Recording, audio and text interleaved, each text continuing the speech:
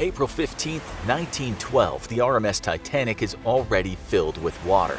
Above the din of steam coming from the safety valves, an officer is shouting, "Women and children first!" He's acutely aware that there aren't enough lifeboats for everyone. A woman looking radiant in her dinner dress clings onto her weeping child as they're guided onto a boat. Her husband stoically nods in their direction. When they're out of sight, he just stares into the distance. He knows that's where he's heading, into the freezing cold waters of the North Atlantic Ocean. Another passenger, a complete stranger, hands him a Camel filterless cigarette. "Do you think we'll make it?" he says. The husband doesn't reply. He just keeps looking forward, transfixed on the dark.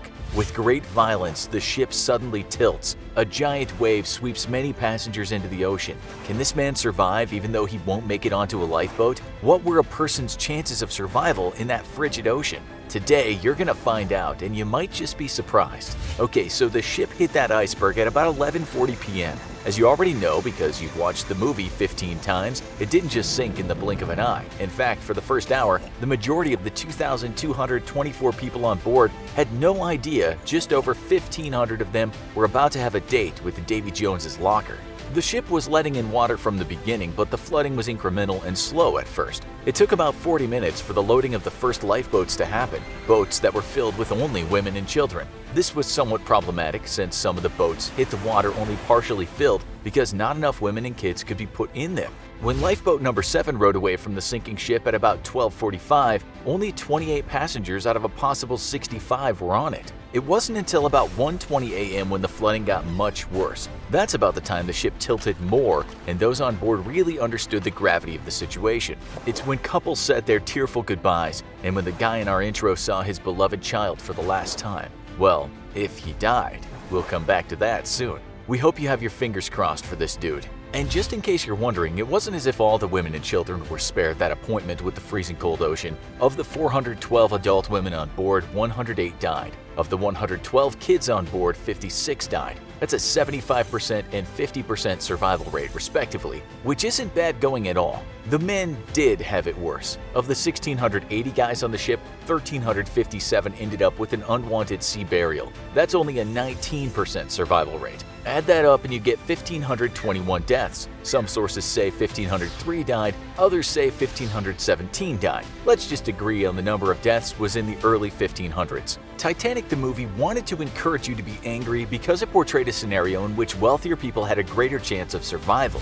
This was a British-run ship. Still, today that country judges you by the strength of your accent and then puts you into a class bracket. And back then, people were a lot more obsessed with class. Titanic the movie got it right in some ways. The wealthy did fare better than the poor, although that bit where the third-class plebes are locked behind doors down below is totally fictional. Let's break this down, something we'll call class mortality rates. If you were a rich woman, you'd almost had it made. Of the 141 women who bought first-class tickets, only 4 bit the dust. That's a 97% survival rate. One posh kid died, so that sucked for him. Of the 171 men in first class, 105 died. Get this though, of the 179 women in third class, 91 died. 55 out of 80 kids who were staying in that crappy part of the ship were killed. 391 out of 450 of the men in third class died. In terms of betting, if you were a woman without much cash, you were an odds-on favorite to die. In all, only 1/4 of third-class folks survived,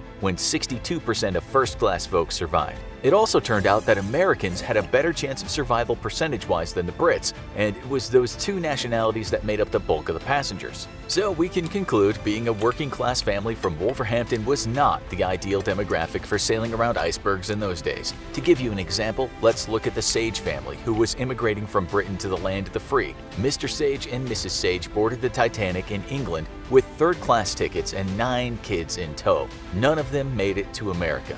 The Anderson family from Sweden also had a third-class ticket, and all 7 of them perished, as did the English Goodwins, also a family of 7, and another family looking for a new start in the USA. Okay, so let's get back to our stoic man who's just bid his farewell to his wife and kid.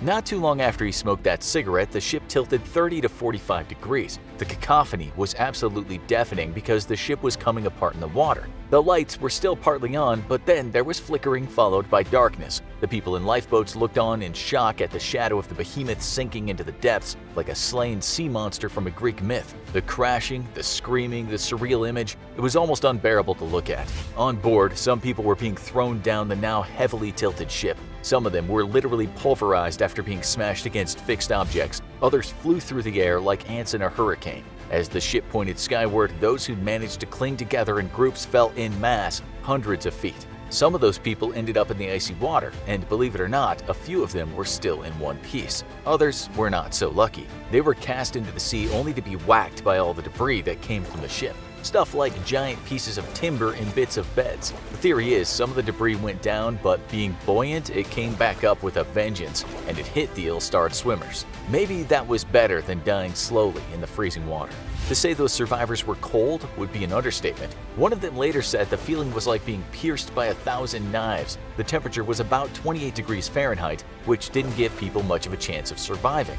People did survive, though. One of those people later said all he could hear was a terrible moaning sound, a situation he described as being horrifying, mysterious, supernatural. Some of the folks in the lifeboats not so far away said they felt hopeless as they peered into the darkness and listened to the poor souls whose moans were carried by the fog. The situation was dire, to say the least. You see, water is very dense. In fact, it's over 800 times more dense than air. That might not mean much to you, but it will if you ever find yourself immersed in very cold water. What it means is that in the water, you cool down a lot faster than you do when outside in the open. In fact, the chilling is about 25 times faster. Let's say you weren't one of those passengers that swallowed a load of water on impact and so your lungs didn't drown. You'd still be breathing very heavily and your teeth would be chattering as if they were powered by a generator. You'd also have the most horrific headache. The reason is nerves. They send a message to your good old brain and your brain thinks, this guy's head is freezing, better send some warm blood up there. Your brain is now your enemy because the warm blood causes swelling and you get that terrible headache. But why do people shiver and why do their teeth chatter? The reason is shivering activates muscles to get moving, and this warms up the tissues in your body. Shivering is good for you. As for those mad chattering teeth, that's because all the muscles moving causes the jaw to spasm. If your teeth ever start chattering and you're not cold at all, you best go see the doctor ASAP, or a psychiatrist. Back to our man in the ocean. He's now been in the water for a few minutes and is fortunate enough to find some flotsam to grab a hold of in the shape of a rather well-designed cabinet. He's hyperventilating due to shock, but that's not so good for him. Too much of that can release too much air from the blood, and that can lead to reduced blood acidity. The upshot of that can be fainting, which is not great when you're in the water. But our guy, he's one of those strong, silent types, and he ain't gonna let a bit of hyperventilation bother him. Plus, he's got that cabinet to hold on to. The problem is he's now shivering so much he almost looks like he's about to have a seizure. As we said, shivering is your friend in times of coldness, but it's a different matter when you're in the ocean or perhaps stuck on a mountaintop. That's because in those situations, you really need your muscles to work for you. Our guy is shaking around on his cabinet, and that's really not ideal. He needs his muscles working fine, he needs his strength, but because of all that moving around at times, he almost loses his grip. He's strong, but he's no Wim Hof, aka the Iceman. Not the contract killer guy, but the Dutch guy that's trained his body to withstand extremely cold temperatures. Because our survivor is not trained like that, his brain is in a kind of fight or flight mode. As you likely know, a bit of this is good for you, but too many stress hormones firing up that amygdala in your brain is not good. All of this stress has caused our gracious man to have some internal problems. For one, his arteries have shrunk, and so his heart isn't getting the blood it needs. That means his starved heart is pumping like crazy. Meanwhile, that selfish brain of his is portioning out the blood to only the most vital organs, including it. What that means is all those less important parts of the body aren't getting as much blood, and some parts are going numb. When those parts get really cold, they no longer work so well. And when the bloodless parts get super cold, the extremities can get frostbite. Suffice to say, our survivor has cold toes. Now he's been in the water for about 10 minutes and basically he can't feel his feet. His greatest risk right now isn't hypothermia, although you'd think it would be. The biggest problem is the fact that when his legs and arms get too numb, he won't be able to either cling to that cabinet or even swim. This is known as cold incapacitation, and it's likely the reason most of those waterbound Titanic passengers died. Most people in that water were slightly incapacitated after only 2 minutes, but after 15 minutes, they were virtually paralyzed. In terms of drowning, that usually gets you before the hypothermia does. That's not happened yet, though. What's also a stroke of luck is even though his heart is working overtime, he hasn't had a heart attack due to the narrowing of blood vessels. It's just good fortune that the star of today's show is as fit as a fiddle. To survive in freezing cold water, strength, conditioning, and a healthy ticker are required. Even so, his body temperature is not what it used to be an hour ago. His regular 98.6 has been reduced, and if it goes below 90, he can say goodbye to consciousness, which again is not great when you're in the water. Still, people aren't all the same, and so while some of those moaners kick the bucket after only 15 minutes, 20 minutes have passed and our guy is still holding onto that cabinet. Albeit he's now turned a shade of blue and is not sure if he has any legs any longer. Lucky for him, most of his upper half is on that floating debris. At around the 25-minute mark, he's moved from stage 1 hypothermia to stage 2. The first stage includes what we've already talked about, but now things get worse. We should say here that some people are just amazing. The record for surviving a body temperature drop in the water was someone who was once pulled out and lived to tell the tale, even though their body temperature went down to 13 degrees Celsius or 55.4 degrees Fahrenheit. That shouldn't happen, but it did. He's now feeling kinda tired, and he's even stopped shivering. But that's actually a really bad thing. Even though he feels better, he's losing his mind, and though he's able to hold on to his raft, he's kinda drifting in and out of reality. Part of him is in the water, and the other part is having a picnic with his dear wife and kid on an atypical English summer's day when it actually didn't rain. He's tripping out because his brain cells aren't getting the oxygen they need. This can also work out in his favor, since when cold, the brain doesn't need as much oxygen. What that means is he could go into cardiac arrest, but his brain would still be functioning.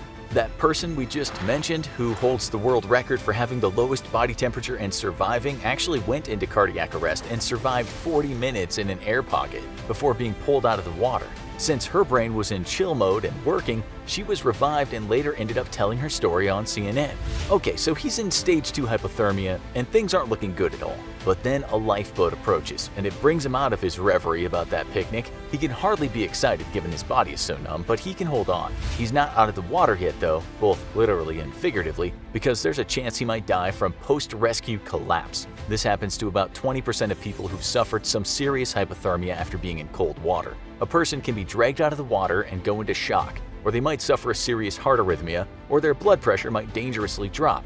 That doesn't happen, and our man became one of 14 people pulled from the water. Those lifeboats could have actually saved a lot more people, most of them in fact if they'd been on the scene earlier. He certainly was a resilient guy because the rescue took 30 minutes and by that time almost all the moaning in the water had stopped. Believe it or not, after an hour when hundreds of dead bodies were seen floating in the water, 4 other men were found. 3 survived and 1 died from post-rescue collapse. Our guy was fine. He went on to write a book called Why I'm Never Going on Vacation Again, and he even stopped smoking. Now you need to watch 50 insane facts about Titanic you didn't know, or have a look at why is Titanic still at the bottom of the ocean.